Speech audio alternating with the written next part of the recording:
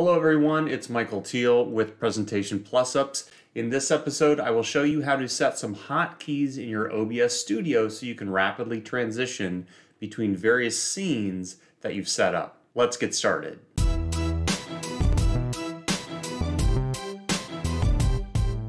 So what's a hotkey? A hotkey is a key on your keyboard that you can set up where you can rapidly transition between various scenes that you've set. All right, so let's say you want to set up a hotkey, and I would just say something like F4. So I've got an F4 key on my keyboard here, one of the function keys that I've set as a hotkey. Here's how you do it. All right, so what you're going to want to do is hit up here in the File area and go to Settings. So File, Settings, and you will see a hotkeys section. So when you select that, the thing is, as you're cruising down here, you're going to see you can set hotkeys for an infinite amount of things.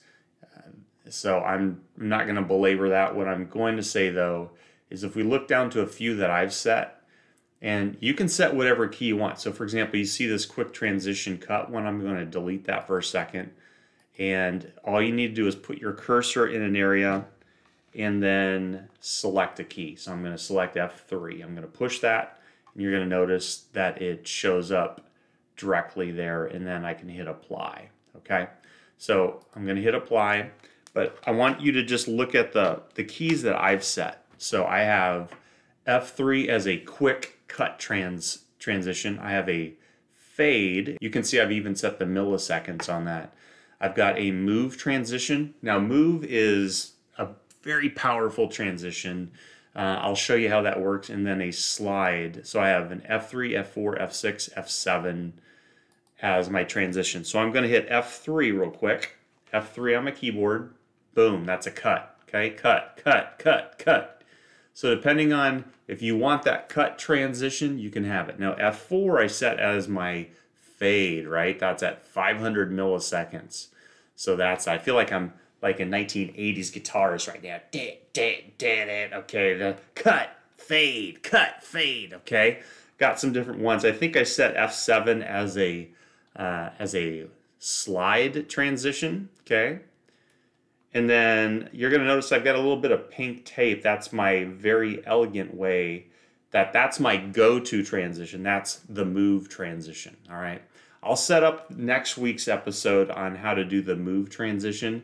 As a bonus, if you want to go into OBS, they have a series of plugins, and you can download the information for the move transition yourself. But that gives you this next level type transition.